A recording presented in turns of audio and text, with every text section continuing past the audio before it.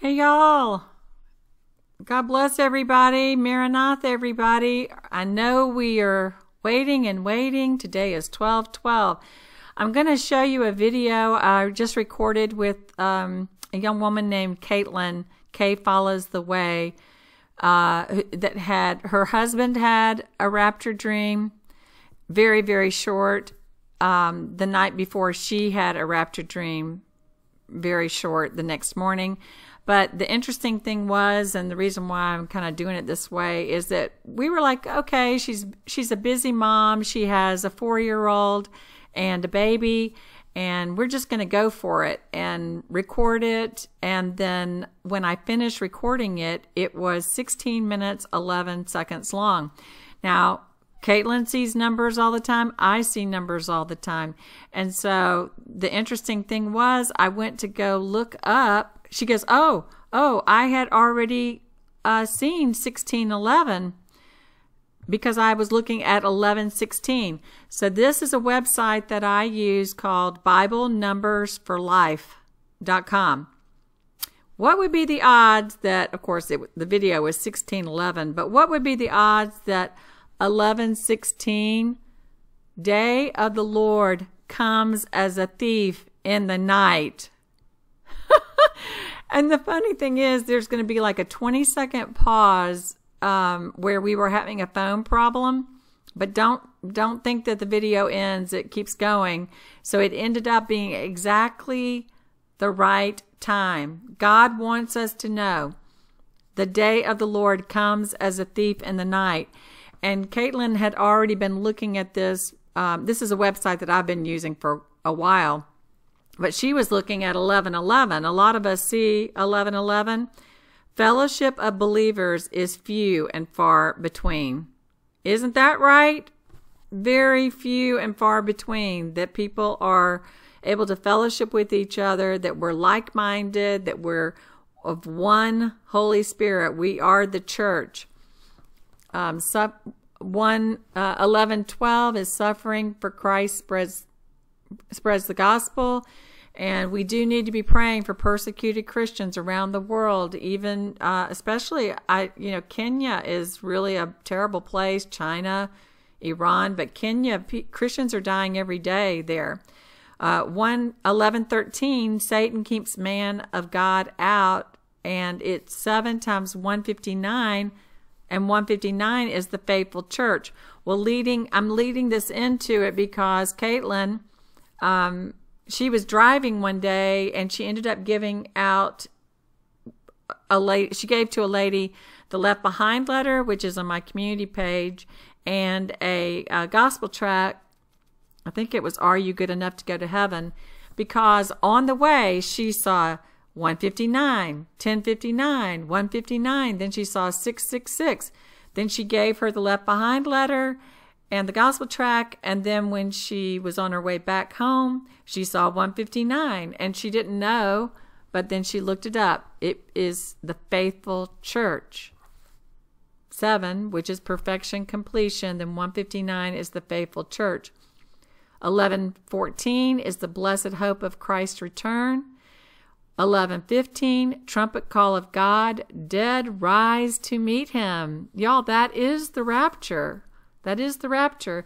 And then 11:16, day of the Lord comes as a thief in the night. Now, a lot of reasons too why I read these things out is that some of y'all are watching it on your phone, so you can't see it. And then also, I have a born-again sister who is in Canada who is blind since birth. And so, she can't see that. And then here it is, 158 fear of death, and 159 faithful church, which is 3 times 53, and 53 is faithful witness, and 160 is holy church, which is 5 times 32, which is fellowship. You see how this goes? It's like this is one of the websites that I use. Now, this is not going to be showing up right on the screen, but 1611 is wings, had the wings of an eagle, had the wings of the eagle, and this is a rapture dream. Both of them were flying up in their 2 rapture dreams, her husband's and then hers. And then 1611 in the Greek is displacement, i.e. bewilderness, ecstasy, distraction or disturbance of the mind caused by shock, bewilderment, amazement, a trance, astonishment. And you can't see it on the screen because of the way I've got it laid out here. But 1611, properly, take out of regular position, standing, and bring into a state of ecstasy, rapture, like a person carried out in a trance-like amazement. This state of mind reaches far beyond the powers of ordinary perception. Astonishment with great amazement. So that is the lead-in to the video, and let me play it.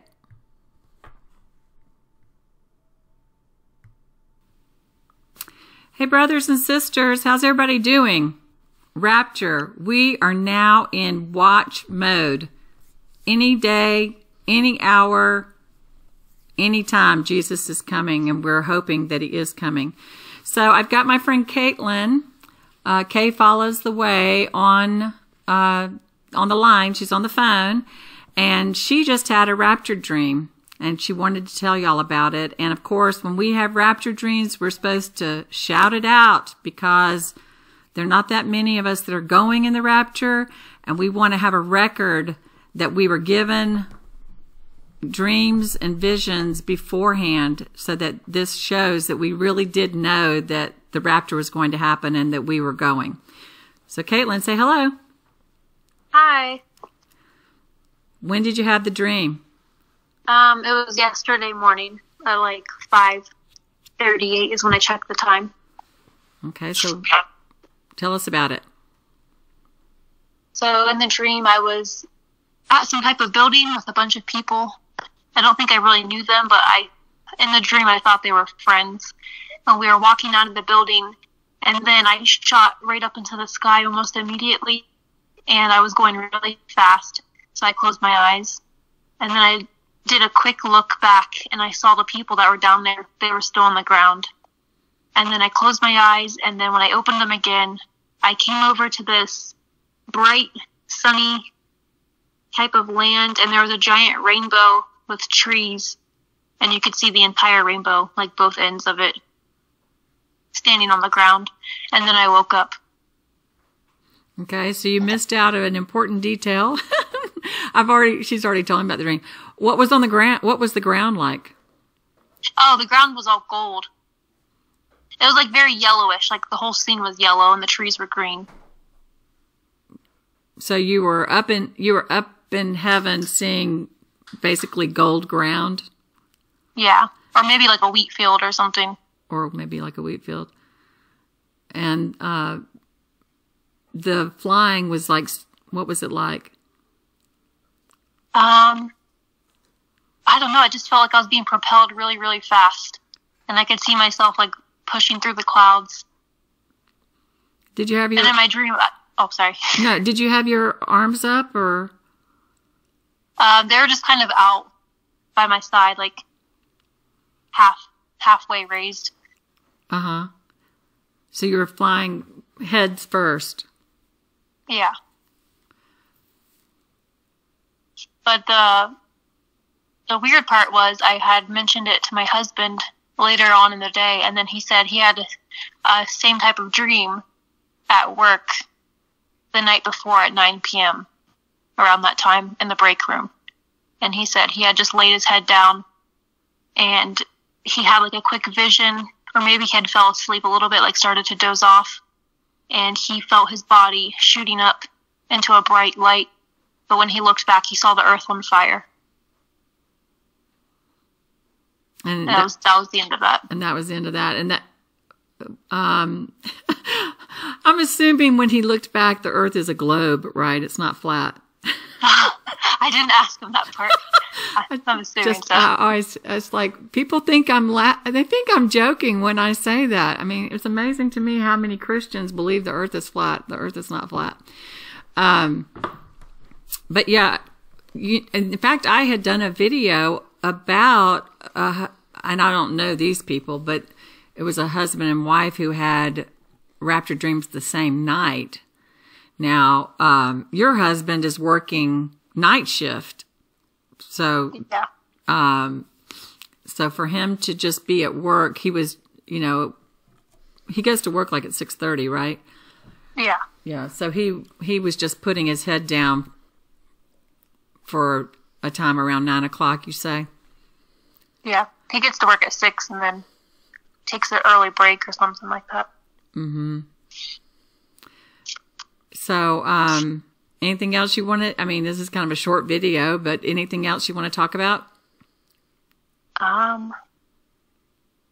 No. Okay.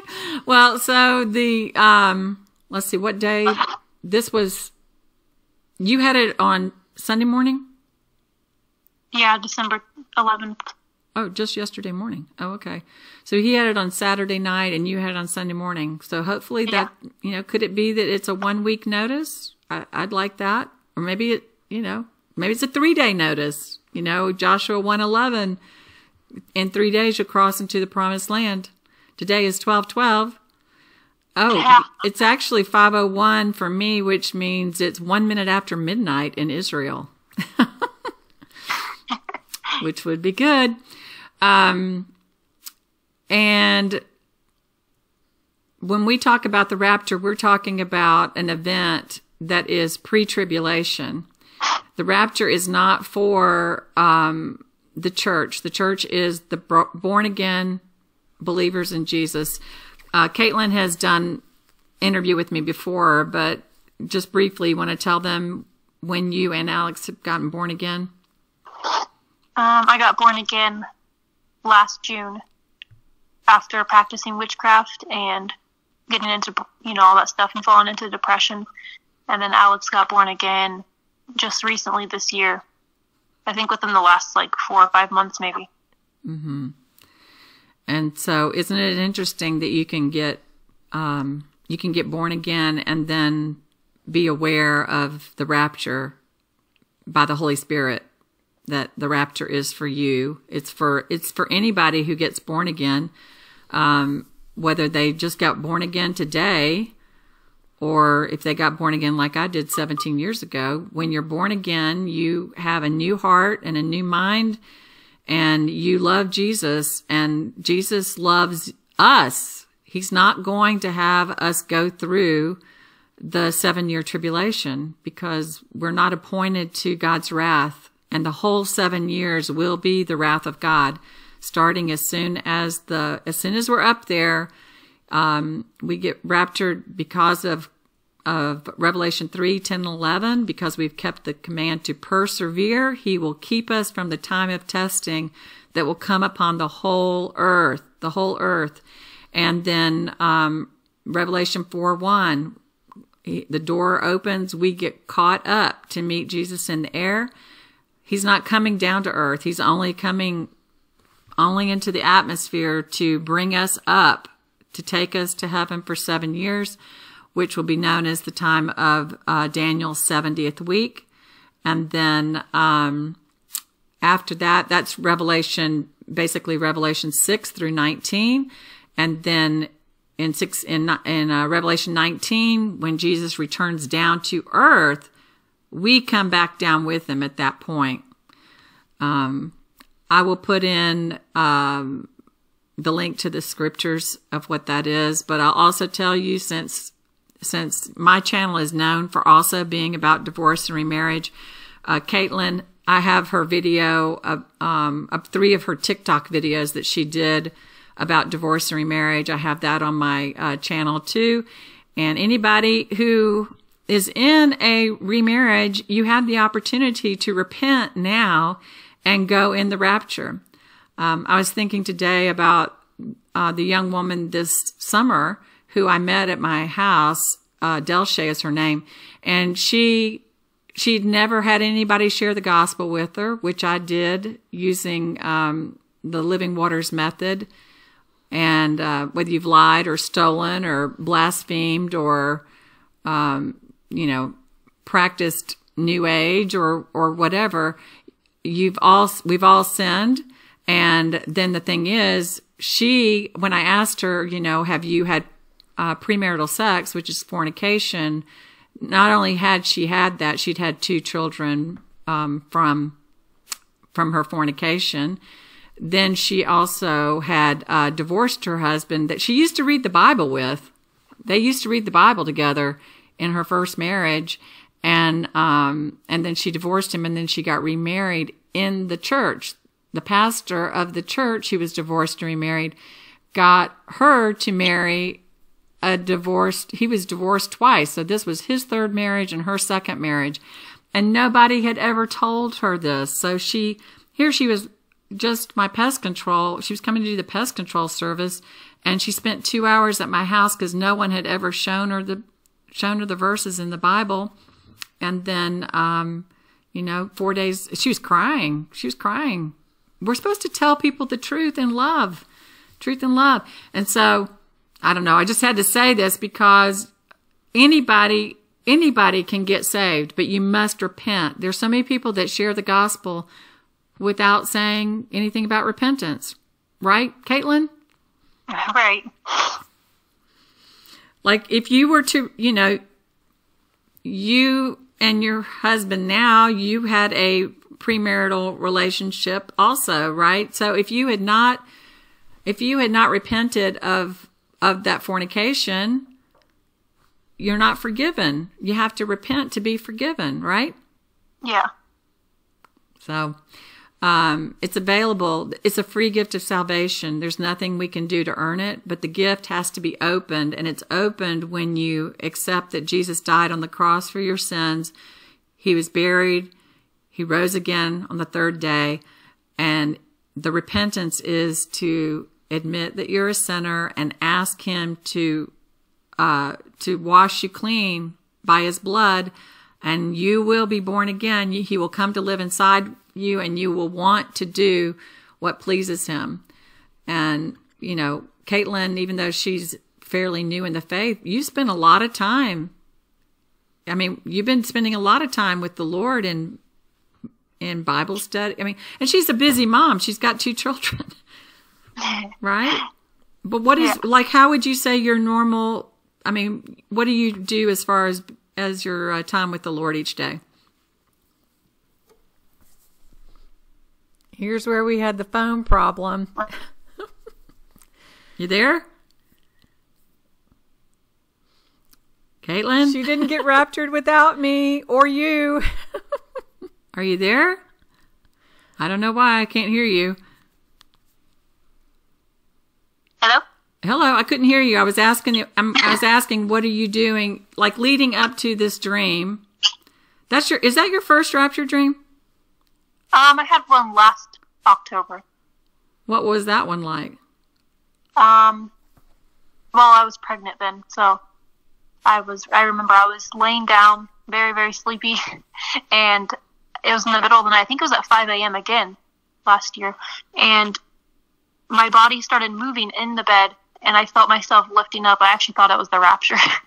And then I saw a white light behind my eyelid, and I said, "I'm ready, Lord."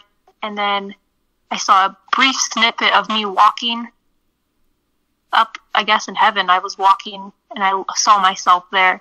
And then when I woke up inside the dream, and I stood up, and there was a clock on the wall, and the either second hand or minute hand was moving really quickly around the clock. And then I woke up for real, and I heard like a low trumpet sound blowing, but it was like, I think it was just like a warning. Obviously didn't really hear it. Just heard it in my spirit. Right. And that was the end of it. Yes, I mean, was it the sound like a shofar or a Yeah. Yeah. I've heard both kinds of trumpets. But it's in your spirit, but it sounds really real. Yeah. I had it happen one time in the middle of the night that it was so loud that I jumped out of the bed thinking that I started walking. Well, I guess no, that was not the shofar. That was I used to hear knocks all the time. Like, it was always 3 knocks. and it would sound like it was at the door. And one time I woke up in the middle of the night, and then it was like the knocks were so loud, I jumped up and started running towards the front door. I thought that someone was at the door. But, yeah. And then here I had this, I guess my last rapture dream was with the tornado at the front door. And I was on the floor going, this is it. This is it. Everybody, this is it. And then I'm not afraid at all of the tornado. And then the next thing I know, I'm up flying in heaven, and I see one big white tree with green fields. I've not seen the gold fields. I know that Karen in Israel, she's had a rapture dream where she saw the golden streets and everything, but I haven't seen the golden streets. But I sure hope it doesn't mean that it's wheat fields and we have to wait until next summer. I don't think so. Anyway, if anybody has any questions about the difference between the rapture and the second coming, please let me know. If anybody has any, Kaitlyn does not believe that, Kaitlyn believes that divorce or marriage is adultery. She has it in her family, and the scriptures back that up. So if anybody needs to repent of any sin, put it in the comments, and I'll be praying for you to repent, because without repentance, you will not be seeing the Lord. It's repent and believe, repent and trust.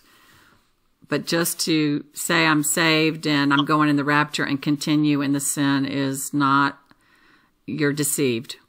You're deceived. And we don't want you to be deceived. We want you to be joining us in the rapture. So anything else you want to say, Kaitlyn, before I end it? Maranatha. Maranatha. Okay. God bless everybody. Maranatha.